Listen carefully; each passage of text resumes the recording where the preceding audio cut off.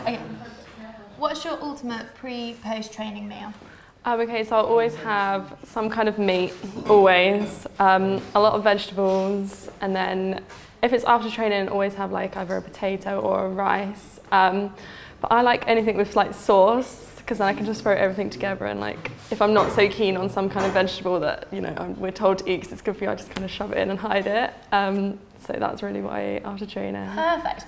And what one key ingredient do you always have in the fridge? Probably chicken. I love chicken. Bit kind of cliche, I suppose, that like athletes love chicken, but we do.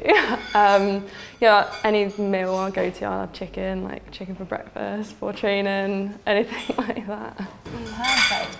And do you have any tips for other people, how they stay calm and focused before competing?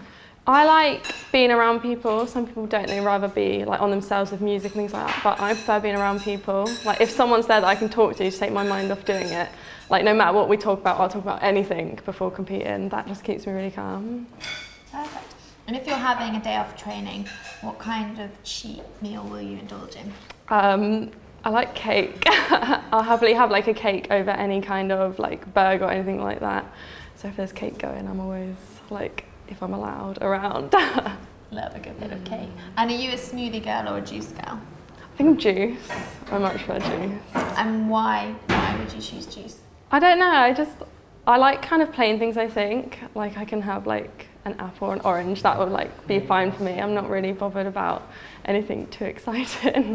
Perfect, that's everything. Some cake there.